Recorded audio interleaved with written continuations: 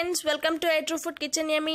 ఎలా ఉన్నారు మీరందరూ? నేనైతే చాలా బాగున్నానండి. మీరందరూ ఎలా ఉన్నారో నా కామెంట్స్లో తెలియచేయండి.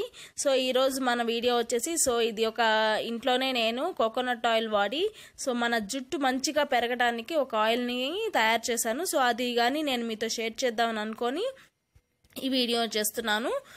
మీ అందరికీ ఈ వీడియో నచ్చుతుందని అనుకుంటున్నాను. అంతకంటే ముందర ఈ వీడియోని చూసే ముందర మీరు నా ఛానల్కి మొదటిసారి వస్తుంటే మాత్రం తప్పకుండా నా ఛానల్ని సబ్స్క్రైబ్ చేసుకోండి. అలాగే పక్కనున్న బెల్ ఐకాన్ని కానీ క్లిక్ చేశారంటే నేను చేసే ప్రతి వీడియో నోటిఫికేషన్ అనేది మీకు మిస్ కాకుండా వచ్చేస్తుంది. దట్ మీరు మిస్ అవ్వకుండా చూడగలరు. దీనికి కావాల్సిన పదార్థాలు ఏంటి అన్నీ మనం ఈరోజు ఈ వీడియోలో చూసేద్దామా మరి. ఈ వీడియోలో ఈ ఆయిల్కి కావాల్సిన పదార్థాలు నేను ఇక్కడ తీసుకున్నాను. ఇక్కడ పారాషూట్ ఆయిల్, ఇక్కడ వాళ్ళు రాస్తున్నారు 100% ప్యూర్ కోకోనట్ ఆయిల్ అని రాస్తున్నారు పారాషూట్ది. అలాగే నేను ఇక్కడ కొద్దిగా మెంతులు, అలాగే ఇది గానుగల నుంచి పట్టించిన ఆముదం అండి, బయట గానుగల ఆముదము.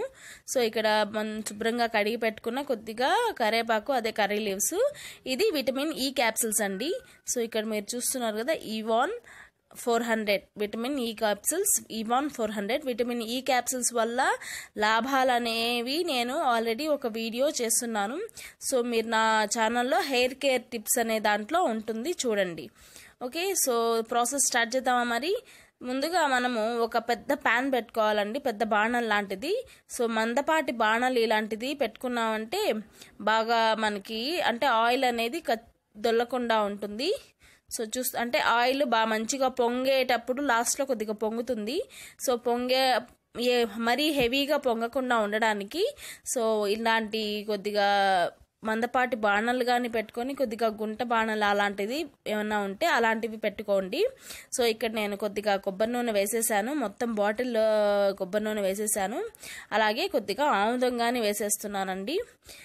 ఆముదం చాలా మంచిదండి మెదడుకి, చిన్నపిల్లలకు పెడితే చాలా మంచిది. ఇలా చేసి చూడండి, మీ జుట్టు చక్కగా ఖచ్చితంగా ఇంప్రూవ్మెంట్ అయితే ఉంటుంది. ఇది నేను గానుగల నుంచి తెచ్చిన ఆముదం చూస్తున్నారు కదా. ఆముదం కానీ కొద్దిగా పలసబడింది. ఇట్లా మనం లీఫ్ టెస్ట్ చేసామనుకోండి, అంటే కాగిందా లేదా అనేది చూస్తున్నారు కదా. ఇప్పుడు మనం ఇది వేసేసాము, కరేపాకు వేసేసాము. ఈ కరేపాకు చూస్తున్నారు కదా, నేను ముందుగా శుభ్రంగా కడిగి పెట్టుకున్న కరేపాకుని కొద్దిగా వేసుకోవాలండి, ఎందుకంటే పొంగే ఛాన్స్ ఉంటుంది. మనం వేసిన తర్వాత మనం ఆఫ్ చేసేసేసేయండి. చూస్తున్నారు కదా, మంచిగా ఇట్లా పొంగుతూ ఉంటుంది.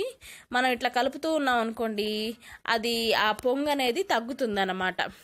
నేను మొత్తం కరేపాకు అంతా వేసేస్తున్నాను. ఆ వేడికి బాగా పొంగు వస్తుంది ఎక్కువగా. మీరందరూ చూసుకోండి, కొద్దిగా పొంగేటట్టయితే అసలు ఆ స్టవ్ నుంచి అయితే దింపేసేసేయండి. చూసారు కదండి, మంచి స్మెల్ అయితే వస్తున్నదండి, చాలా మంచి స్మెల్ వస్తున్నది.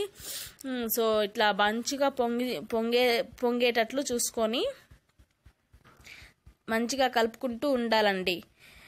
ఈ ఆకులు అనేవి మనకి మంచిగా క్రిస్పీగా అయిపోవాలి, ఆ నూనెలోనే క్రిస్పీనెస్ వచ్చేయాలి, అంతవరకు ఉంచుకోవాలి. ఇక్కడ నేను మెంతులు కానీ వేసేసి ఇప్పుడు నేను స్టవ్ ఆన్ చేసుకుంటాను, ఎందుకంటే కొద్దిగా చల్లారింది కాబట్టి. ఇప్పుడు నేను స్టవ్ ఆన్ చేసుకొని కాసేపు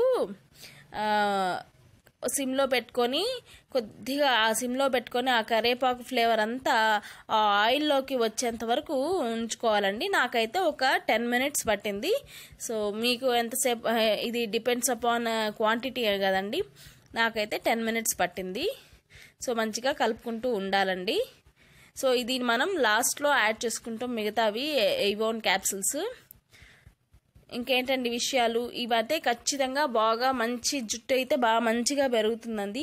hair fall first hair fall ఎక్కువగా ఉన్న వాళ్ళకి చాలా మంచిది, హెయిర్ ఫాల్ అనేది తగ్గిస్తుంది.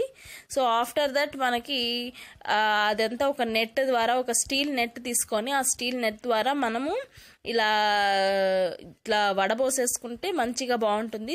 ఆ క్లిప్పింగ్ మిస్ అయిందండి.